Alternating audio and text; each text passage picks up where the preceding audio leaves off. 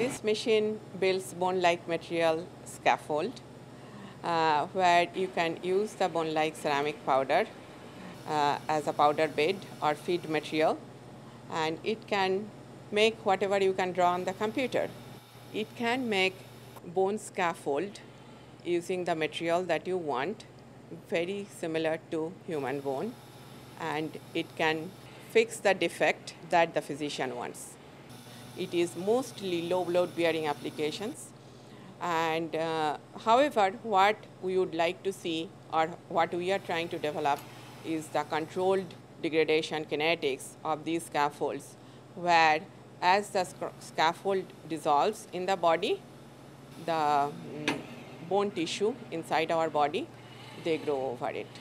The way I envision is 10 to 20 years down the line, physicians or surgeons, they should be able to use this type of scaffolds, bone scaffolds, along with some bone growth factors, whether it is for jawbone fixation or spinal fusion fixation. They should be able to use it for different types of bone disorder fixation.